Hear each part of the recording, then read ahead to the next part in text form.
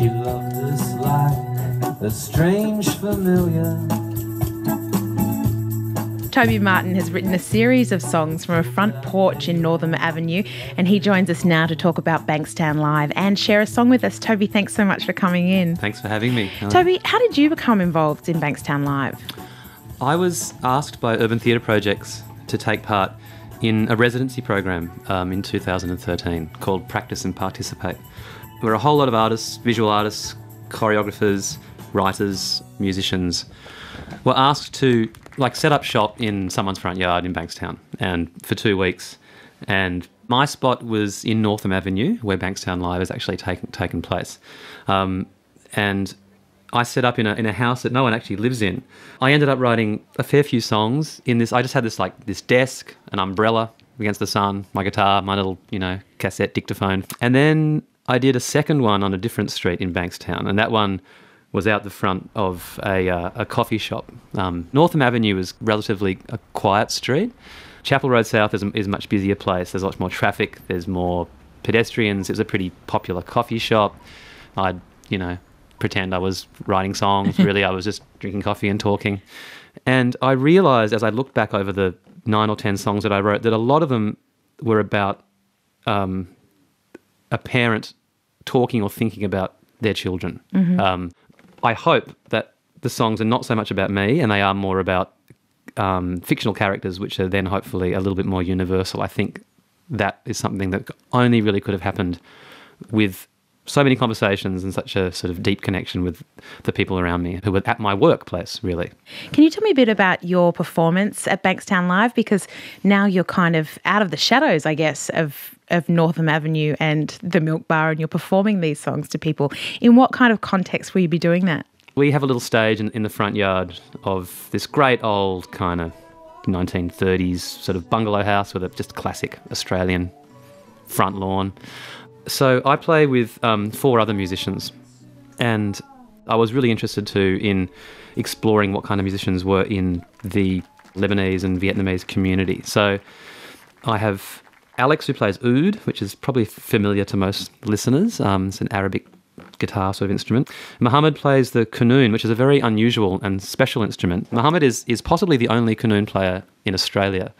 It's a very beautiful dulcimer-like instrument, very old. I think eventually they put it in a wooden box and called it a piano. It's that kind of thing, and he's amazing. Mohammed and Alex often play, Lebanese weddings and kind of events that require more traditional music, but they are great musicians and they've been very flexible to my kind of way of playing. So, yeah, they've been great. And the other 2 musicians who play traditional Vietnamese music is Anne Lin, who plays a zither, and Phu, who plays a monochord, which are both really interesting instruments. And, yeah. That's interesting that your band's not made up of sort of a traditional Aussie band situation like a bass and drums. Like, you've got some really interesting sounds coming out of this community with your music. How does your music fit together with these different sounds?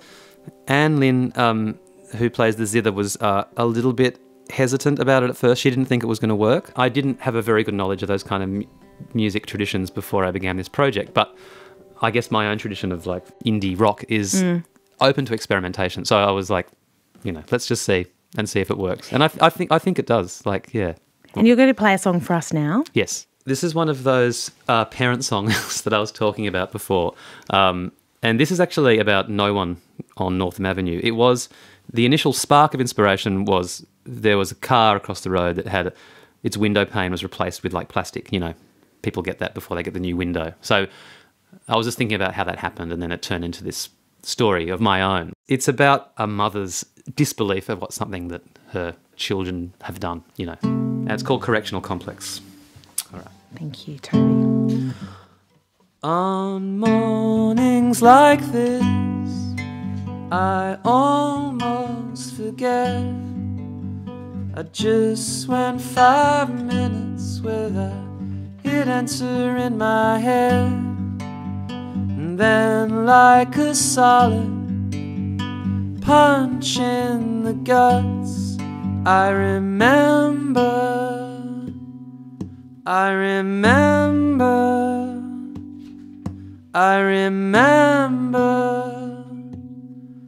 and think, how could I forget Oh, I remember when he was only 5, laying the table with the good forks and knives. And it's different when you know them. It's different when you know them. It's different when you know them. It's different when you know them.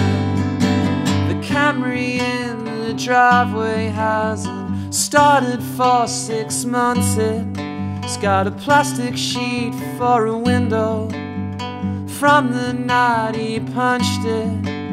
And now it takes 3 buses to get to the facility. But I still make the trip 3 times a week. And I remember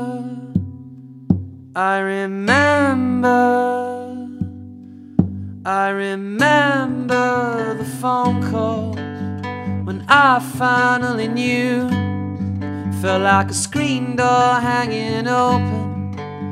The wind just blew right through me.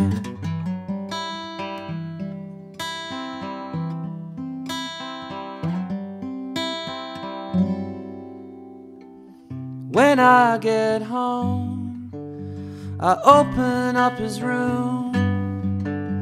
The afternoon sun shines on Skeletor and Dr. Doom. And I know what it's like to hold your own flesh and blood. How could he do that to the little body that he loved? And it's different when you know them. It's different when you know them. It's different when you know them. It's different when you know them. It's different when you know them. It's different when you know them. It's different when you know them. It's different when you know them. It's different.